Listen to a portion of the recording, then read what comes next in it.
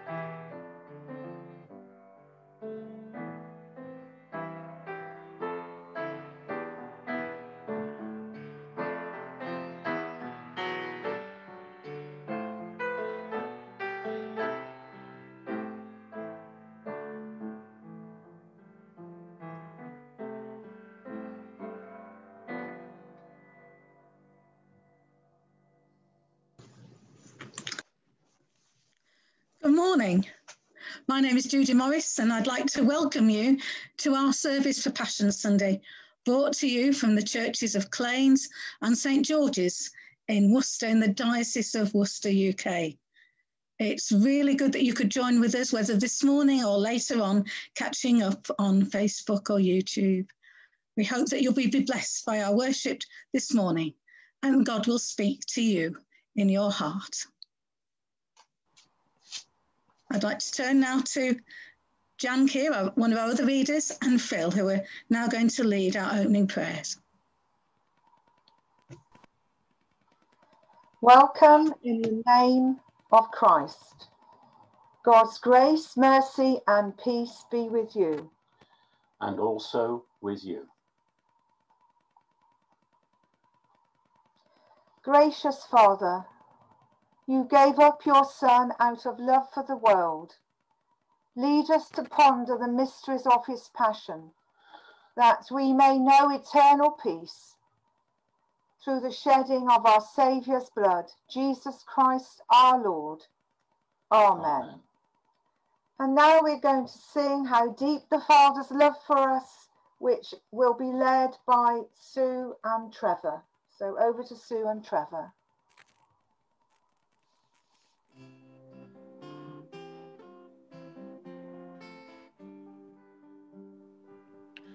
How deep the Father's love for us, how vast beyond all measure, that he should give his only Son, to make a wretch his treasure. How great the pain of searing loss, the Father turns his face away, as wounds which mar the chosen one bring many sons to glory.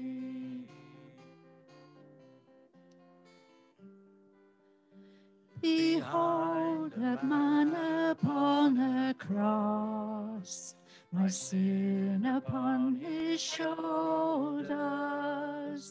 Ashamed, I hear my mocking voice call out among the scoffers.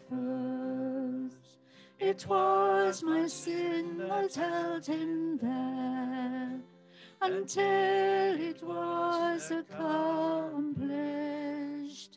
His dying breath has brought me life. I know that it is finished.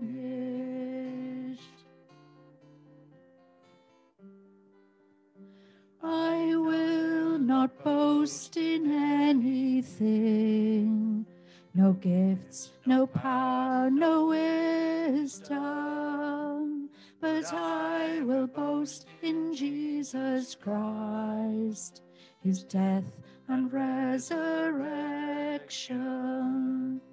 Why should I gain from his reward?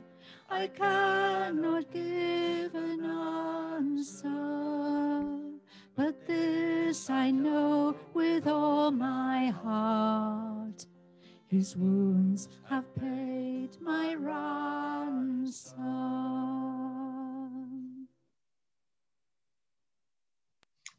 Thank you, Sue and Trevor. I'm sure many of you are looking forward to our next item, which is the creating of our next stage of the Lent Garden. Rev Joe has already recorded it and is ready to share it with us now.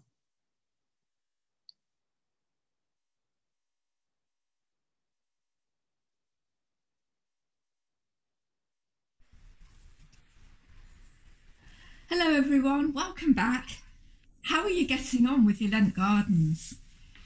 Thank you for sending me all the photographs. One little girl sent me a video this week, which was wonderful. Today, we're going to plant seeds. If you received a Lent pack, there'll be a little packet of them, like this, inside your Lent pack with some seeds. I don't know what's in them. So you might like to open those ready. If you haven't got those, it doesn't matter. Just find some seeds anywhere. Even bird seed would do. I've got some peas. I was going to use these to talk to you because they're a bit bigger and they're easier to see. Seeds are like little tiny miracles. If you do nothing with them, if you just leave them in the packets, they'll just stay like seeds forever and ever. But if you put your seeds, I'm just going to put a few in my hand now. If you put, here's my pea seeds. If you put your seeds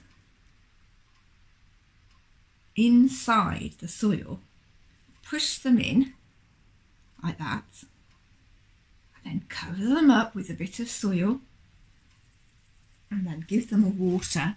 I'm going to spray mine. If you give them some water, something amazing happens. The little seeds begin to grow and they change, and eventually they grow into big plants and they make their own seeds. How amazing is that? What happens to the original seed? If I was to dig that one up after it's grown, I wonder what would happen to it. I think I wouldn't be able to find it. I don't think I'd be able to find it at all. Jesus liked to talk about seeds and sowing. One day when he was talking to people, he said, "Unless a grain of wheat falls to the ground and dies, it won't produce anything." I wonder what he meant. Where does the seed go after it has started growing? If you look, you might find the empty shell, just the husk. But it's like the actual seed has to be prepared to give up being a seed. It has to let go of itself in order for new life to grow. Well, we're going to sow our seeds now. So open your packet carefully. Look at your garden and think about where you're going to plant them. I'm not going to plant mine in those stony bits there, these stony bits here. I'm going to choose this bit here and all round there. And I've actually already watered it. I'm just going to sprinkle like that. and that, and sprinkle, and sprinkle, and put them all over there. And I'm just going to give them a little push down, like that. Push them into the soil. And then I'm going to give them a good water. Oh, this is why it's good to use a spray, because even with a spray they fly about. Make sure you keep them watered all week, won't you? See how many days it takes. You'll have to put that with your photographs. How many days does it take for your seed to grow? And don't forget to send me your photographs so we can all see how you're getting on. And now, peace be with you. Bye bye, and see you next week. Bye, Jo. That was lovely, wasn't it? Should we all look forward to seeing how well things have grown in the week ahead? And now we go to Gwen for our reading from Hebrews. A reading from the 5th chapter of the letter to the Hebrews. Every high priest is a man chosen to represent other people in their dealings with God. He presents their gifts to God and offers sacrifices for their sins. And he is able to deal gently with ignorant and wayward people, because he himself is subject to the same weaknesses. That is why he must offer sacrifices for his own sins as well as theirs. And no one can become a high priest simply because he wants such an honour. He must be called by God for this work, just as Aaron was. That is why Christ did not honour himself as assuming he could become a high priest. No, he was chosen by God, who said to him, "You are my son. Today I have become your father." And at another place, God said to him, "You are a priest forever, in the order of Melchizedek." While Jesus was here on earth, he offered prayers and pleadings with a loud cry and tears to the one who could rescue him from death. And God heard his prayers because of his deep reverence for God. Even though Jesus was God's son, he learnt obedience from the things he suffered. In this way, God qualified him as perfect high priest, and he became the source of eternal salvation for those who obey him. And God designated him to be a high priest in the order of Melchizedek. This is the word of the Lord. Thanks be to God. Thank you, Gwen. It was beautifully read. And now we turn to Sue and Trevor for another song to lead us in our worship, the beautiful one, Such Love.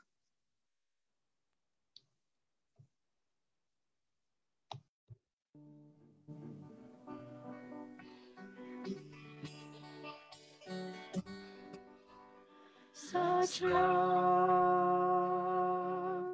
pure as the whitest snow, such love weeps for the shame I know, such love paying the debt I owe. Oh, Jesus, such love.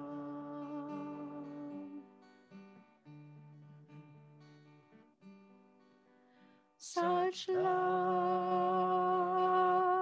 stilling my restlessness, such love, filling my emptiness, such love, showing me holiness. Oh, Jesus, such love.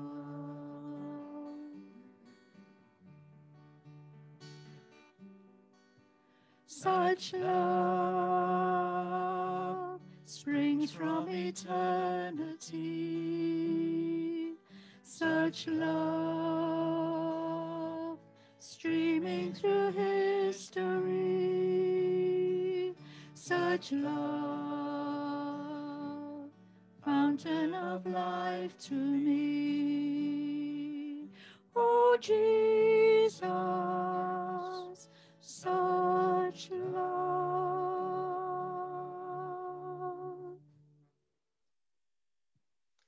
Thank you, Sue and Trevor. And now our gospel reading from Mike Josie. The gospel reading this morning is from John, and I'm reading from the Message. Should you be following it, the words may be slightly different. There were some Greeks in town who had come up to worship at the feast. They approached Philip, who was from Bethsaida in Galilee. "Sir, we want to see Jesus. Can you help us?" Philip went and told Andrew. Andrew and Philip together told Jesus. Jesus answered, "Time's up. The time has come for the Son of Man to be glorified. Listen carefully. Unless a grain of wheat is buried in the ground, dead to the world, it is never any more than a grain of wheat. But if it is buried, it sprouts and reproduces itself many times over. In the same way, anyone who holds on to life, just as it is, destroys that life. But if you let it go, reckless in your love, you'll have it forever, real and eternal. If any of you wants to serve me, then follow me. Then you'll be where I am, ready to serve at a moment's notice. But the Father will honor and reward anyone who serves me. Right now, I'm storm-tossed. And what am I going to say? Father, get me out of this. No, this is why I came in the first place. I'll say, Father, put your glory on display. A voice came out of the sky. I have glorified it, and I'll glorify it again. The listening crowd said, Thunder. Others said, an angel spoke to him. Jesus said, the voice didn't come for me, but for you. At this moment, the world is in crisis. Now Satan, the ruler of this world, will be thrown out, and I, as I am lifted up from the earth, will attract everyone to me and gather them around me. He put it this way to show how he was going to be put to death. This is the gospel of the Lord. Thanks be to God. Good morning, everyone. Thank you for that reading, Mike. Today's gospel seems slightly out of place. It comes after our Lord's triumphal entry, but we don't celebrate that until next Sunday, Palm Sunday. And when we get into the real nitty-gritty of the passage, it has some of Jesus' proverbial sayings that really do need to be unpacked. All in all, it is a really tightly packed passage. So how do we get inside a passage like this? Well, for a start off, that's the wrong question. How do we let our Lord's words seep into our DNA and become part of us? Well, unlike Michel of the Résistance in the TV sitcom Allo Allo, listen carefully, I will say this only once, I'll keep on saying it. It's this. Wherever we are in John's Gospel, always have the prologue in focus. Chapter 1, in the beginning was the Word, and the Word was with God, and the Word was God. He was in the beginning with God. All things came into being through him, and without him, not one thing came into being. What has come into being in him was life, and the life was the light of all people. The light shines in the darkness, and the darkness did not overcome it, and so on through till verse 18 of that chapter. Wherever you are in John's Gospel, always keep the prologue in very sharp focus. On a human level, Jesus is facing an intense human conflict. Just before today's Gospel, Jesus' close friend Lazarus had died and been buried. But Jesus wasn't there. And Lazarus' sister, Martha, upbraided Jesus. "Lord, if you had been here, my brother would not have died." And Jesus replied to Martha, "I am the resurrection and the life. Those who believe in me, even though they die, will live. And everyone who lives and believes in me will never die."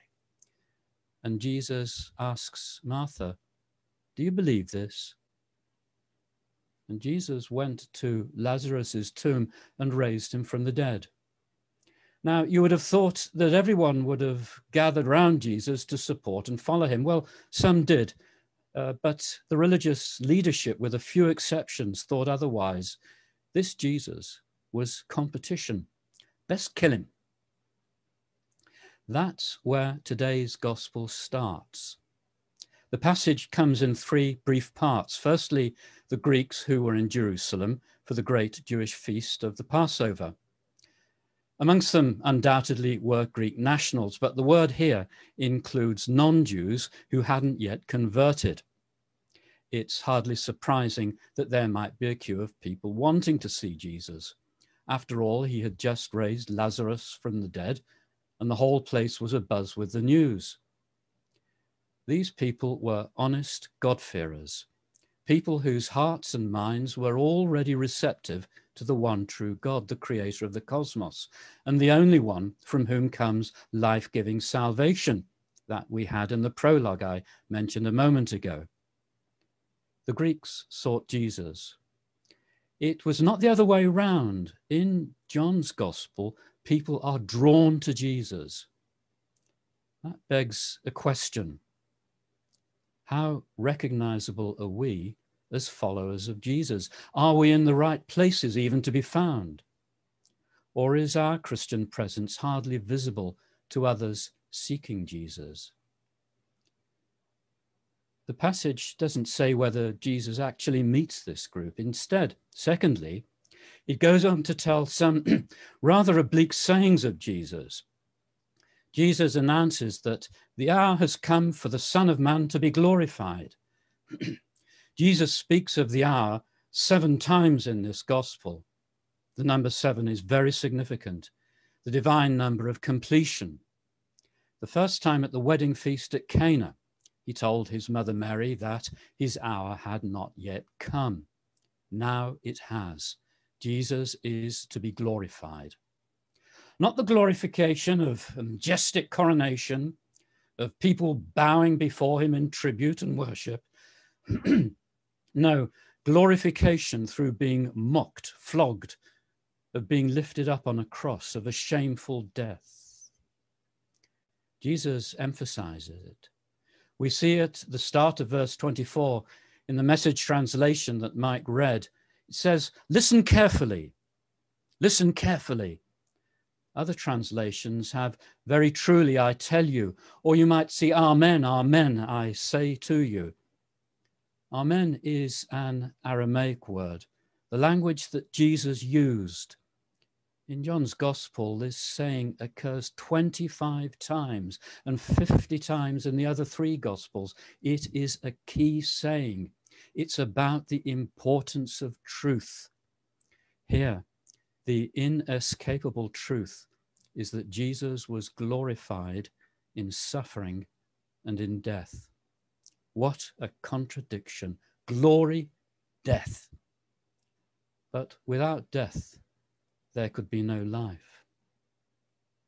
If a farmer leaves his sack of seed in the barn, there's no harvest. To all intents and purposes, the seeds are dead. The farmer has to drill the seed in the soil to reap a harvest. That's the picture Jesus paints here. That's the picture that Joe painted with the little Easter garden. Without the seed of Jesus' death, there could be no resurrection and ascending to eternal life. Without the darkness of Jesus' passion and his death, his going into the ground, there would be no promise, no hope that we receive the gift of eternal life from him. And so Jesus uses this picture, the dead seed germinating to produce a rich harvest, vastly multiplied from the single seed sown. To be part of this rich harvest, Jesus describes needing to let go, metaphorically, letting die whatever impedes us following Jesus, the cost of following Jesus, serving Jesus. That is the inevitable and sharp contrast between going our own way or following Jesus. When we follow Jesus, we die to self and find our home in the Father's love. So to the third part of this gospel passage, those around Jesus, his disciples, listeners, and I assume the Greeks who wanted to see Jesus, now witnessed the full weight of Jesus' enveloping passion. Jesus' words that we heard from the Message translation, "Right now, I am shaken. And what am I going to say? Father, get me out of this? No. This is why I came in the first place. I'll say, Father, put your glory on display." A voice came out of the sky. I have glorified it, and I'll glorify it again. Jesus answers his own question, why he should go through the ordeal that awaits him, not to save himself, but glorify his heavenly Father. After the last prophets of the Hebrew Scriptures, our Old Testament, the voice of God was no longer to be heard until Messiah came. And twice already in Jesus' life, the voice of God was heard, at Jesus' baptism, and then at the Transfiguration, and now God's voice for the third time. Messiah had come. Some said the sound was thunder. To those present, thunder would have signified judgment. But this time the judgment being uttered was the judgment of the world, the ruler of the world. All that stood before, all that stood then and stands now against God's purposes, all that seeks to slam shut the gate to God's love. This judgment was heralded by Jesus being lifted up to his cross, lifted up to die. It is through the cross alone that can anyone find Jesus. There is no other way. Amen. Now, if this has prompted questions in your own mind, and you want to find out more, at the end of the service, there will be a slide saying how to get in touch. Please do if that's you. Thank you. Thank you, Peter. A very moving words that you've shared with us this morning. We pray that they've spoken to people's hearts. And now we are led to the cross in the song, "When I Survey the Wondrous Cross," to the lovely folk tune, "Waly, Waly." Thank you, Sue and Trevor.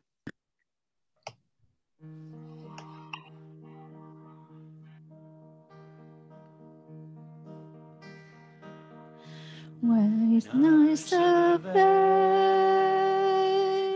the wondrous cross on which the Prince of Glory died, my richest gain I count but loss, and pour content on all my pride.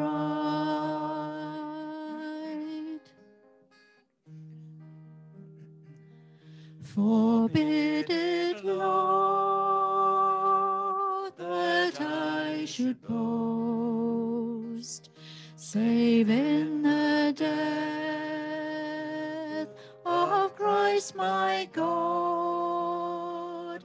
All the vain things that charm me most, I sacrifice them through his blood.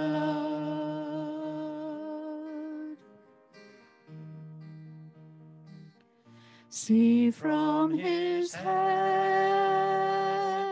his hands, his feet, sorrow and love flow mingling down. Did there such love and sorrow meet, or thorns compose so rich a crown?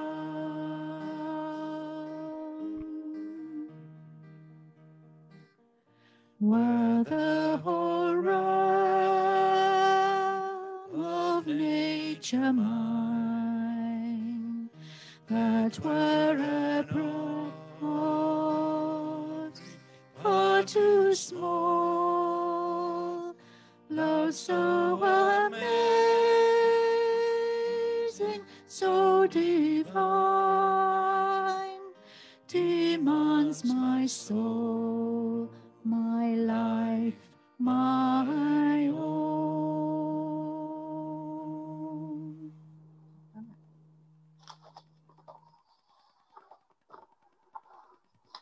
And now a time of prayer. The Collect for Passiontide. Most merciful God, who by the death and resurrection of your Son Jesus Christ delivered and saved the world, grant that by faith in him who suffered on the cross, we may triumph in the power of his victory.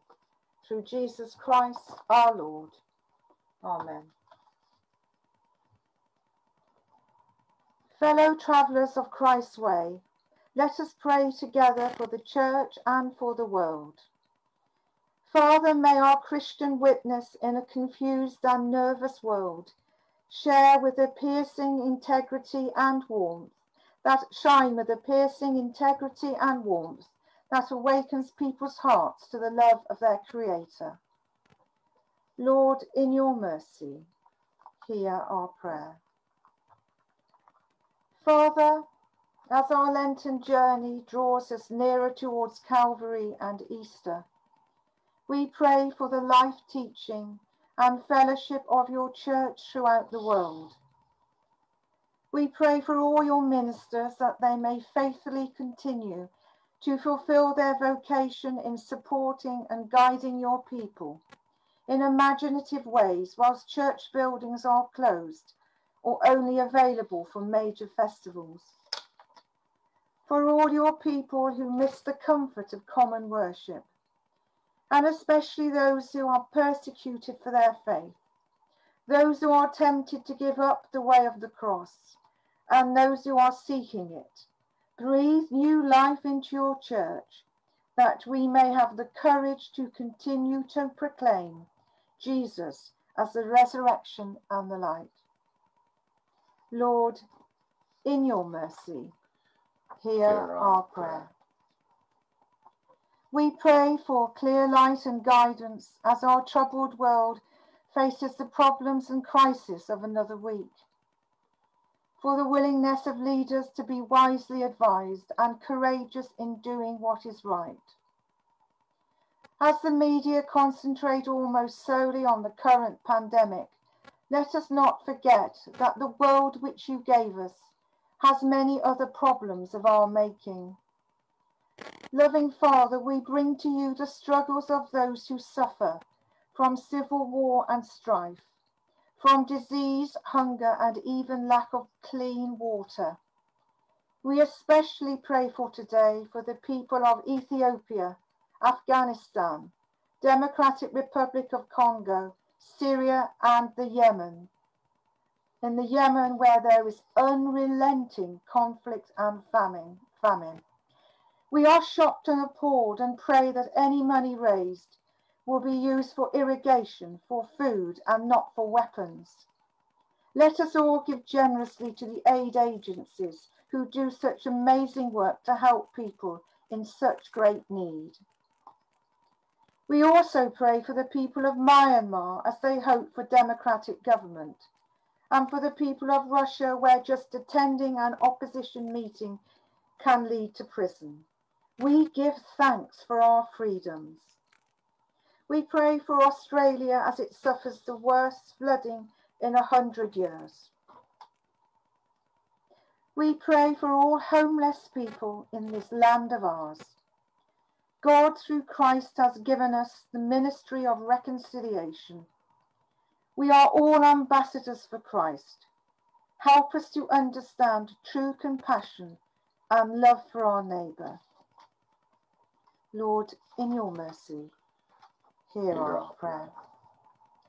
Healing God, we ask you to accept our thanks for the unstinting labours of all health and care workers, our emergency services, those who produce and distribute our food, including supermarket and other shop workers, and those who keep our public services going, generously risking their own health and safety.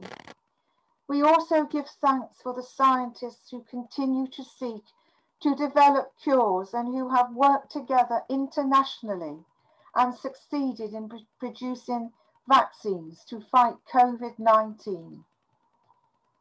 Lord, in your mercy, hear our prayer. We pray for our local community. Wherever homes are disturbed by financial problems, difficult relationships, and long-term illness, we pray for guidance and support. We pray for our families and our friends with all the hopes, fears, problems, and needs. But, loving God, we praise you for inspiring a renewed sense of community and for the upsurge in neighbour supporting neighbour.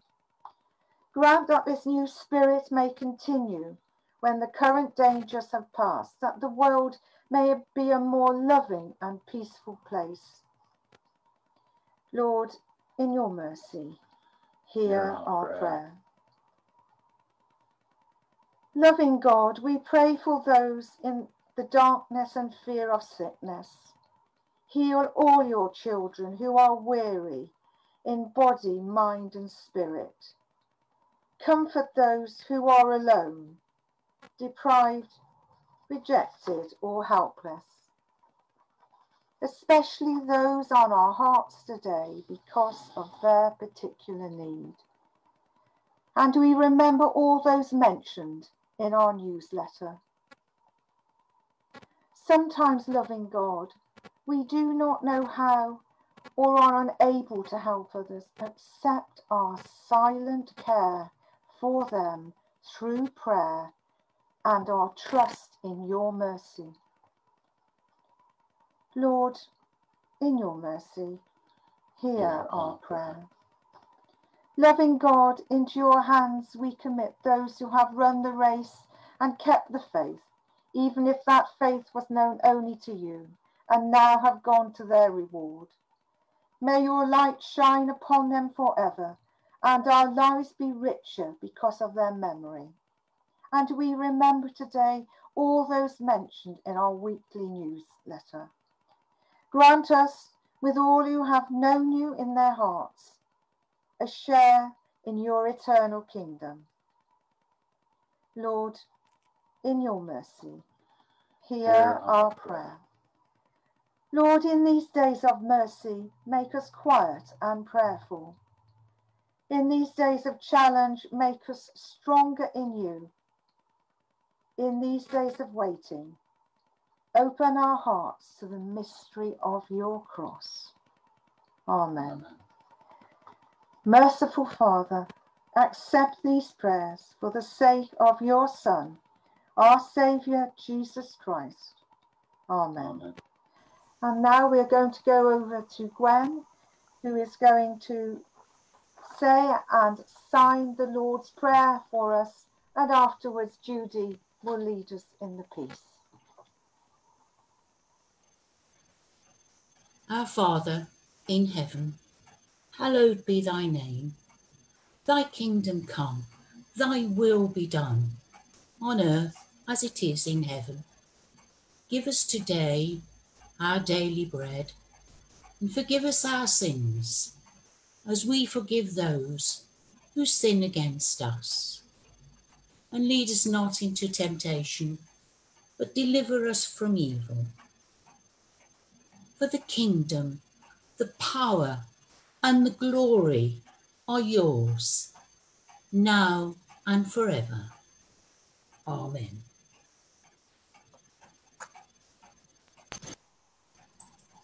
Thank you, Gwen. Jesus says, "Peace I leave with you. My peace I give to you. Do not let your hearts be troubled, neither let them be afraid. The peace of the Lord be always with you." Let us share a sign of God's peace.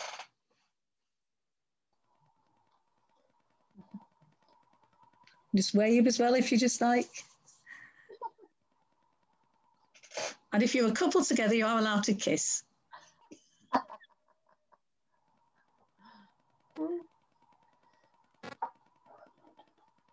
Thank you. And now we have any notices. Our main one this morning is the day of reflection, which is happening on Tuesday. Can we believe it's a year since we all started to go into lockdown? I don't think we'll ever forget that occasion. But this is a time of reflection, of thanks for those who've sacrificed so much, and of remembering those whose lives have been lost and whose health has been permanently damaged. So both churches will be open 12 to 2 on Tuesday. There will be yellow ribbons there, I think, to tie around, or bring your own. Perhaps tie a ribbon on your front door handle or somewhere else. We want to get the message out there that we're all thinking and praying and remembering together. On Easter Sunday, remember, we will be together in person to worship in both our churches at 10:30. And so Zoom will be moving to the afternoon on that day. It will all be in the e-newsletter. So please watch out for that. And if you want to come to a service, you do need to book so we can make sure everyone is safely spaced. So thank you for your presence with us this morning. And we'll now turn to our final song, which is 704. Sorry, I'm saying the number, it's written down. There is a Redeemer. Oh, sorry, they want to mention the gardens. So don't forget to send your images in to Facebook. Does Joe want us to watch this one? Yeah, I just would love everyone to watch this little girl's video of her garden. You have to listen carefully because she actually pretends to be the little sheep. Over to you.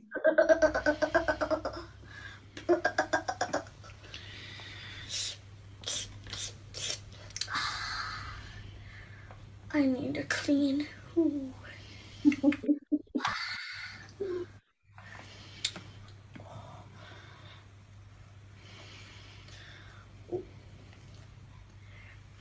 Rhino.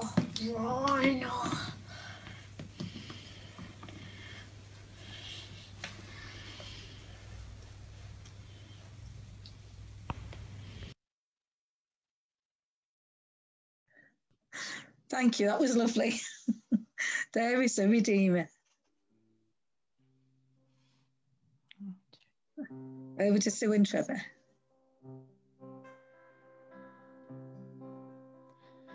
There is a Redeemer, Jesus, God's own Son, precious Lamb of God, Messiah, Holy One. Thank you, oh my Father, for giving us your Son and leaving your Spirit till the work on earth is done. Jesus, my Redeemer, name above all names, precious Lamb of God, Messiah, oh, for sinners slain. Thank you, oh my Father, for giving us your Son and leaving your Spirit till the work on earth is done. When I stand in glory, I will see his face, and there I serve my King forever in that holy place. Thank you, oh my Father, for giving us your Son and leaving your Spirit till the work on earth is done.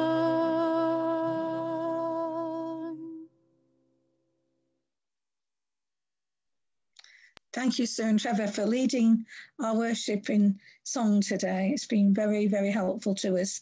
Thank you to Rev Peter for sharing his word, and for all those, Phil and Jan and Gwen, all those who took part in the service. And a big thanks for those we don't really notice, but those of us who lead worship are very grateful for, our church hosts, our drivers, who make all the technical things get sorted out amazingly.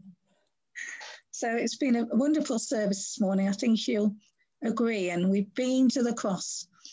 We've met with Jesus. We've understood the wonders of his crucifixion.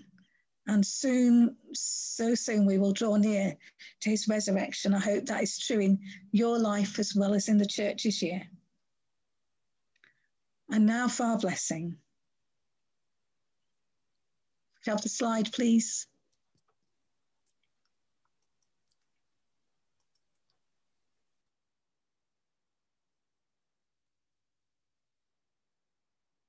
Thank you. Let us pray.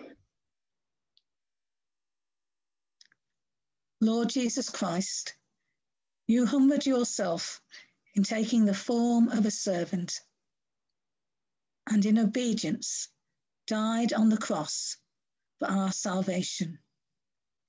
Give us the courage to follow you and to proclaim you as Lord and King, to the glory of God the Father. Amen. And now we say goodbye to our friends on Facebook. And shortly we'll be unmuted.